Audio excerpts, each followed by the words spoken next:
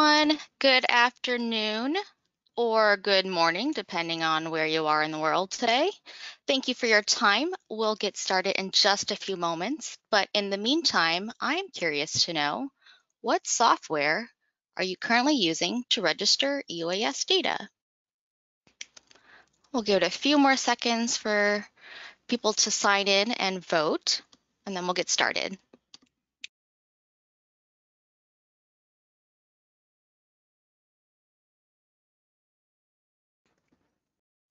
And it looks like we have a fair mix of software being utilized to process and register data. It's pretty evenly distributed, actually. I'm surprised. Excellent.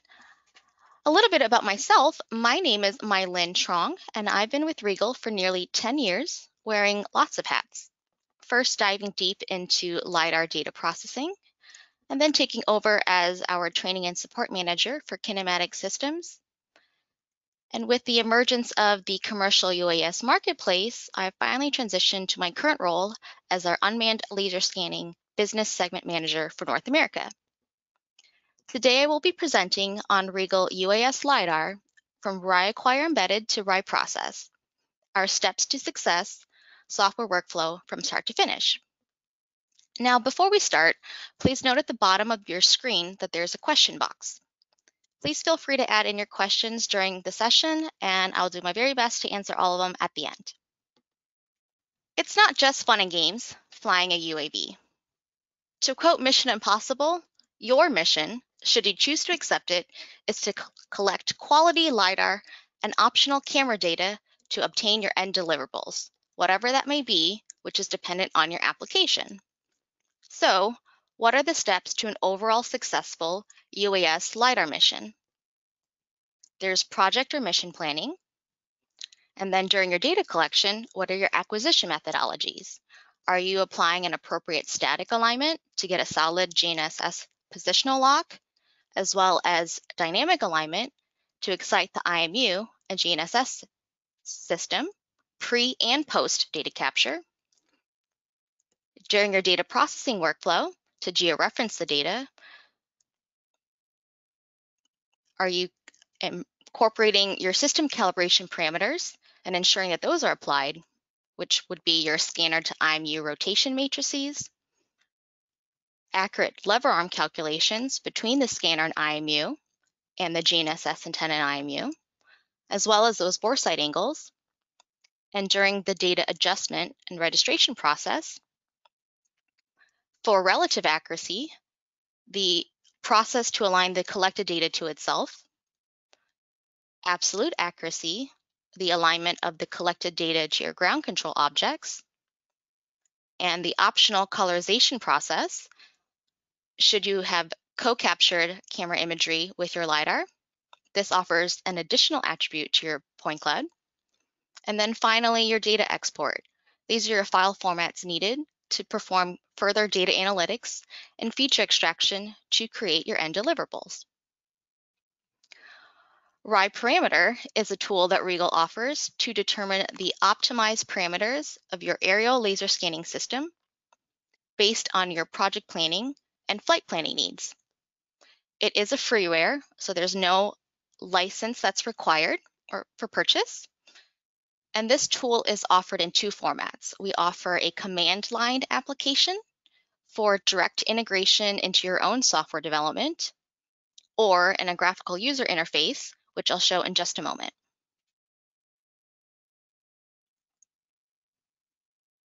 It's common practice to base your mission planning on either the nominal point spacing or on the overall point density for the project, which is usually measured in points per square meter.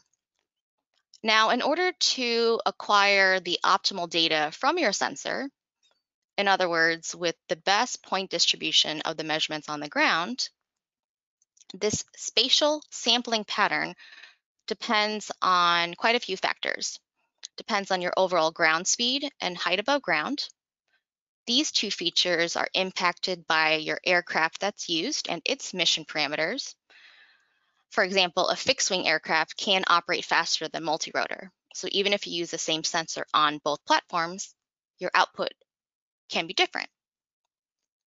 The laser pulse repetition rate of that sensor, the field of view setting or additional restriction of field of view that can be applied to that scanner, as well as the overall scan speed of that scanner.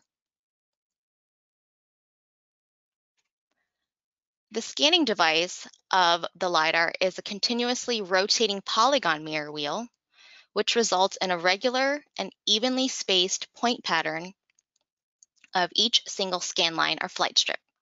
We call that our matrix scan pattern, unless it's the MiniVux 1DL and it's a circular scan pattern. But this, coupled with the field of view of the scanner, will impact your side lap calculations for your overall data coverage of your site. For example, the VUX 1 UAV and the longer range VUX 1 LR are inherently 330 degrees field of view, but we offer a firmware upgrade to enable that full 360 field of view if that's of interest. Whereas the MiniVux 1 UAV and 2 UAV models are inherently a full 360 degrees. So these model types all excel at wide area mapping applications. However, our downward-looking MiniVux 1DL, as I mentioned, has a circular scan pattern of a 46-degree field of view, and the higher performance of the VUX 240 offers a 75-degree field of view. These two sensor types are optimized for corridor mapping applications.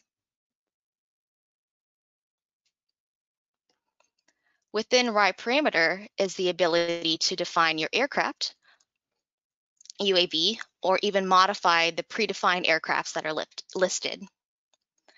These models could be multi-rotors, such as quadcopters like the DJI Phantom 4 or the new M300, hexcopters like the DJI Matrice 600 Pro, or octocopters like, of course, our RiEGL RiCopter UAV. There's single rotor aircrafts, helicopter configuration, as well as fixed wing or plane configurations. All of these aircrafts have their own minimum and maximum speed performance specifications and maximum altitude that it can operate at. Understanding the performance and movement characteristics of these UAV types will assist you in determining the flight parameters that are most appropriate for your LiDAR system.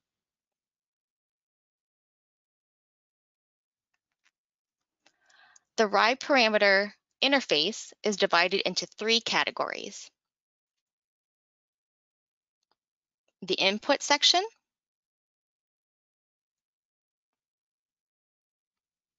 the output section, and ultimately a visualization of the type of point spacing that you can obtain.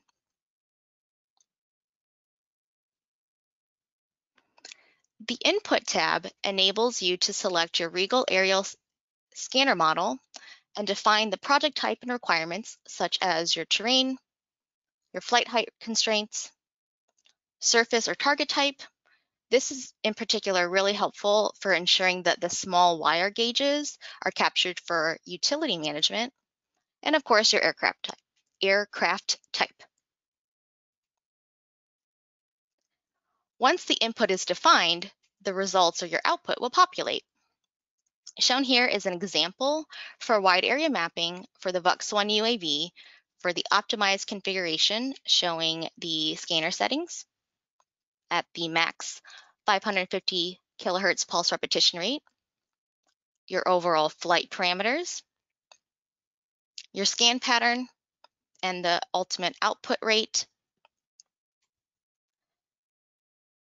For multiple time around enabled systems, it may show how many MTA zones you're flying through.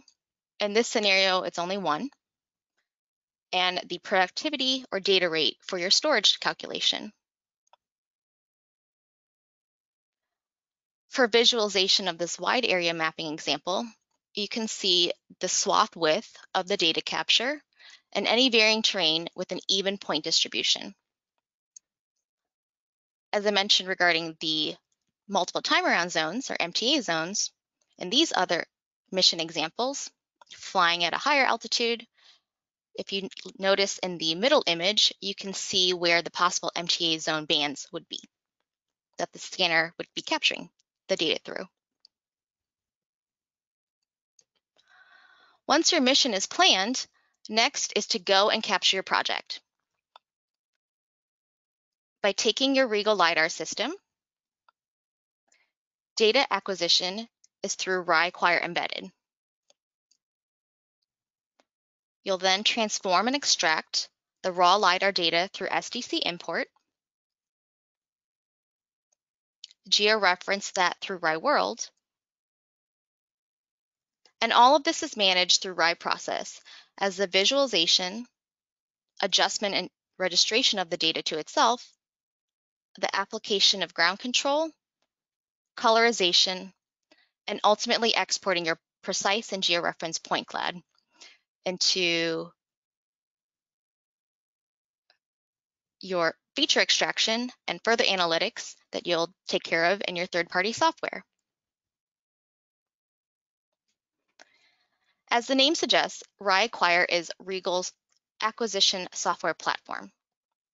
We offer the software or GUI interface through an acquisition laptop for airborne systems and a touchscreen monitor for our mobile laser systems. But alternately, we offer RiACQUIRE Embedded, which is our firmware or script version that is running on board the UAV LiDAR system itself. This is controlled all of the data capture through the PWM signal. RiACQUIRE is a key tool for our kinematic data acquisition, which provides features and tools throughout all of the stages of data acquisition. The system integration is there, sensor configuration that is applied from your mission plan, your system ground checks that are performed pre-flight, your system and data monitoring for information as you're collecting the data, and ultimately project exporting. In addition, the acquisition project file will directly convey when opening in RiPROCESS, and that offers you the ability to transition directly to the next stage in your workflow. RiACQUIRE Embedded for UAS work will trigger your entire payload. So that's the LiDAR, the IMU, GNSS, and the cameras.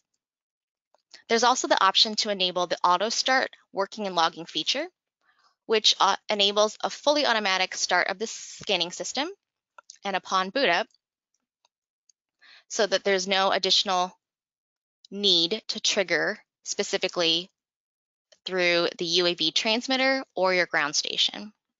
We also have the ability to enable the motion action shutdown, which you can activate an automatic shutdown procedure.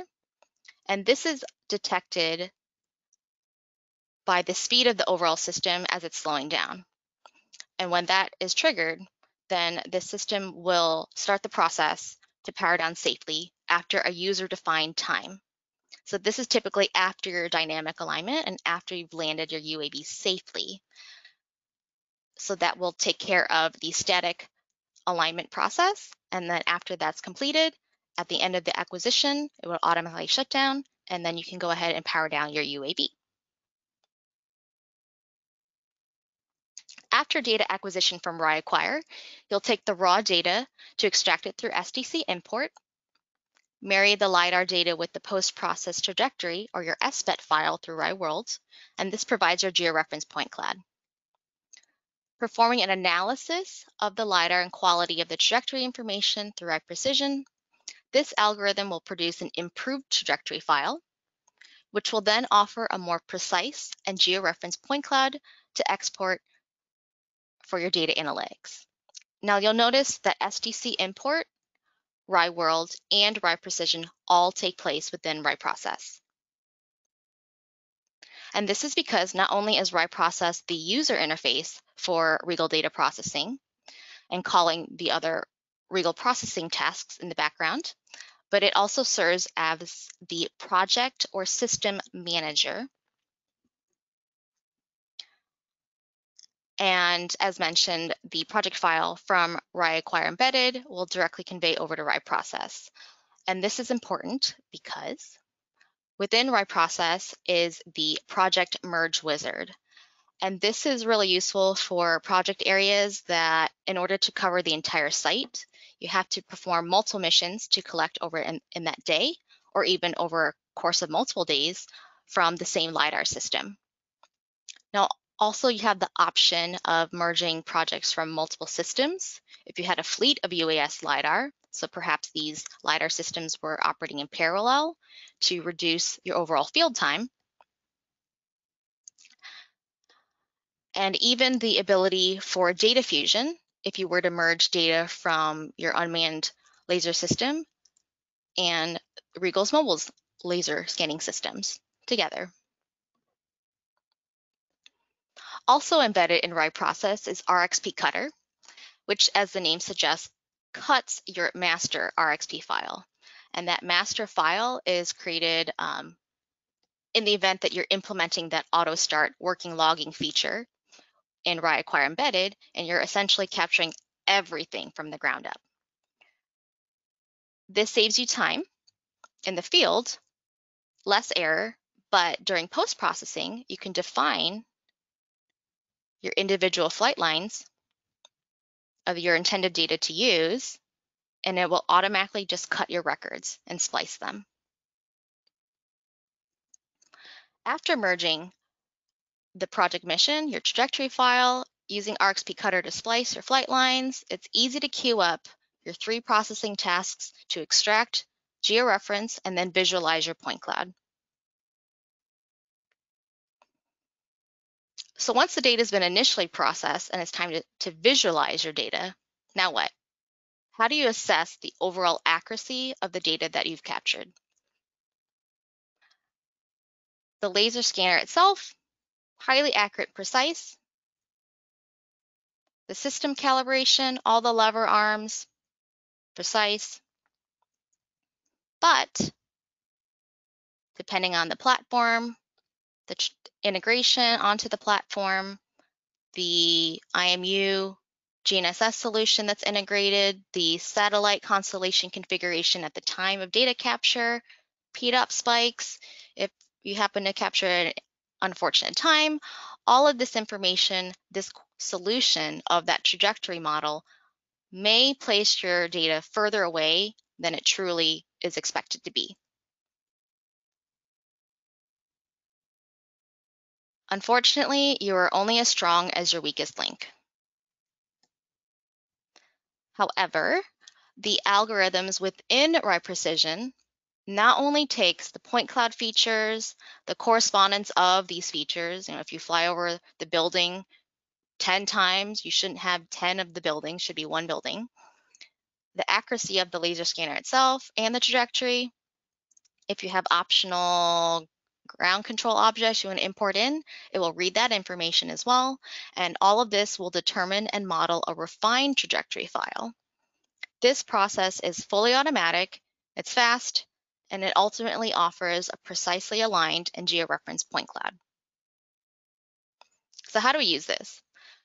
Now we have algorithms optimized for data parameters specifically for UAV applications for mobile laser scanning platforms and our higher altitude airborne laser scanning systems. The principle is all the same, it's just clicking the particular buttons. And in this case, we have the option to define what we want to adjust, reference, and ignore. If you happen to have merged multiple missions together, you can select to adjust that, reference it if you've already exported out your data from the day before and that's on to the feature extraction work, or you've got too many missions in your project and you don't care about certain ones, you can go ahead and ignore that particular piece of information. And an example of a wide area mapping project that happens to be 1 square kilometer or approximately 250 acres, flying the VUX-1 UAV and capturing 40 scan lines, the entire data set took 25 minutes to register after implementing or by implementing RiPRECISION UAV. In this extreme example of misalignment of 30 centimeters, by running RiPRECISION UAV, you can see just how more tightly aligned the data becomes at 2 centimeters offset. Taking a closer look by cutting a cross-section or profile over some rail tracks that's in this area, before adjusting, you can see how the individual flight passes are visible. But after adjustment, it is tightly meshed together. Once you've registered, georeferenced, and colorized your point cloud, you'll have something that looks like this, which is seen here. This is a colorized LiDAR point cloud of RiEGL USA's new headquarters that's under construction, captured with our Mini-VUX system, mounted onto the DJI Matrice 600 Pro and utilizing the integration kit 600. Now, I didn't showcase the data colorization workflow because stay tuned. This workflow within RiPROCESS will be showcased in next month's webinar series. After all this, it's time to export, and we support a wide variety of formats. LAS 1.1, 1.2, 1.3, 1.4 with and without waveform. Of course, our RiEGL database file, RDB. This file format also offers you the ability to import the file directly into RiScan Pro for RiEGL data fusion between our terrestrial laser scanning systems and our kinematic systems. And with this, you have the ability, or with all of these, you have the ability of exporting additional attributes such as your RGB values if you colorize your point cloud within RiPROCESS, your target types. For example, if you're looking to do a bare earth model, you don't need the full point cloud in a heavily vegetated area. You could simply select your single and last returns. We also offer the ability to export out our RiEGL extra bytes within the LAS file format. And we believe that adding this valuable information, additional information, provided by our laser scanners to each and every data point in the point cloud will provide a useful benefit for further processing and analytics of your overall LiDAR point cloud. Not only is the intensity information of each data point is exported, but also the amplitude, reflectance, and pulse shape deviation.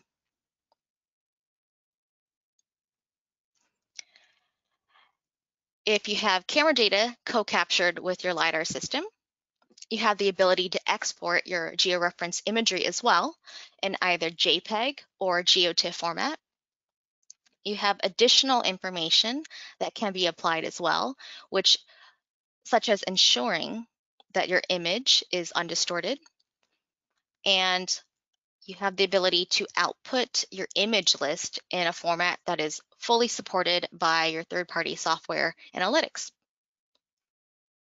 As I mentioned, I invite you to join my colleague, Stephen Macion, on Wednesday, August 19th from 2 p.m. to 2:30 p.m. Eastern Time, where he will dive deep into our camera options that we offer with our UAV-mounted LiDAR systems and how to colorize your point cloud from the data that is co-captured. You can find our full list of August webinar series at the registration link in our RiEGL newsroom, as well as on our LinkedIn page, or you can feel free to email us directly.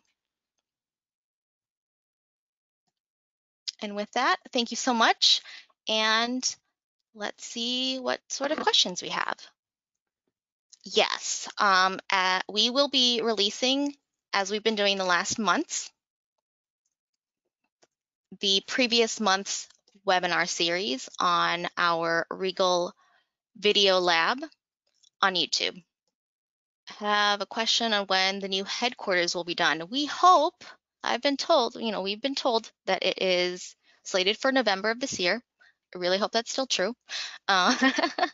And it'll be really exciting to go into 2021 in our new building, which we have a dedicated website, www.ultimatelidar.com, showcasing the usage of our UAV data and the Minibux SIS data, as well as our terrestrial LiDAR, our BZ400i, monitoring the entire construction process. So if you're interested in construction, definitely check out that website. Then I have a question on RiACQUIRE, on whether RiACQUIRE gives the user control over any camera system that is associated with the scanner. So within RiACQUIRE, you have the ability to configure and trigger one or multiple cameras. And once those are configured and enabled, then during acquisition, then those particular cameras will trigger as well. That is all the questions I have for today. If you have any further questions, if you think about them, go ahead and email me directly. Thank you so much for your time today, and see you next time. Stay safe.